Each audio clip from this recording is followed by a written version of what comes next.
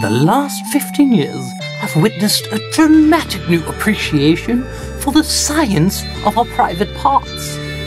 The animal kingdom is home to an astounding array of penises and vaginas, each with a shape and function selected carefully by evolution. Welcome to the world of the weird and wonderful. Take the squid, for instance. During mating, the male will release a spermatophore, a kind of sperm grenade, which detonates to release the sperm cells that then sticks to the female body. But how are we to understand genitalia? Are penises instruments to court a female? Like the crane fly, who has a vibrating device on his penis. Or are they used to combat rivals on females' turf?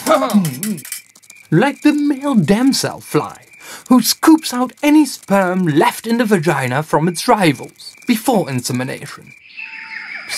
But it could also be that it's all about who's in charge of fertilization.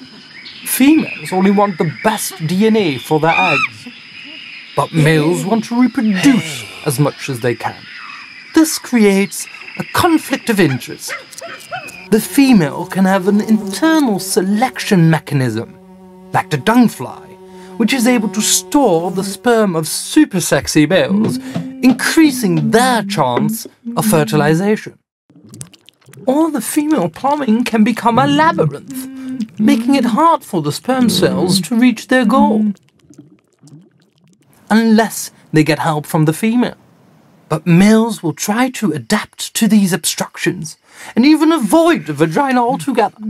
And this can take some extreme forms, like the bedbug. Nature's naughty bits are where evolution performs its greatest tricks.